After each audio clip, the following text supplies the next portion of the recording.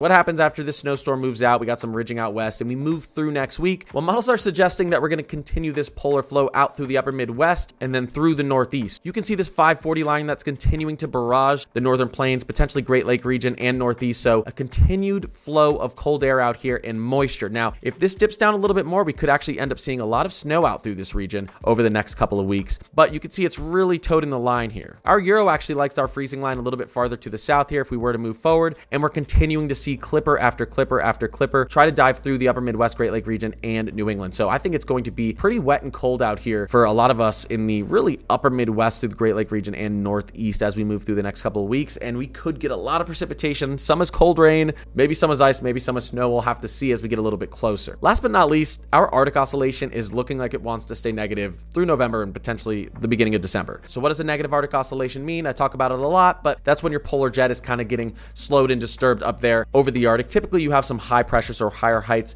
moving into that region or some Arctic warming. And what that does is as that polar jet slows, some of that cold air spills down to the south. This just suggests cold air at much lower latitudes than it should be this time of year. And depending on what you have with your PNA and NAO and WPO, EPO, all these oscillations, that can tell you where that cold air is likely to be. Is it likely to be more central, western, or eastern?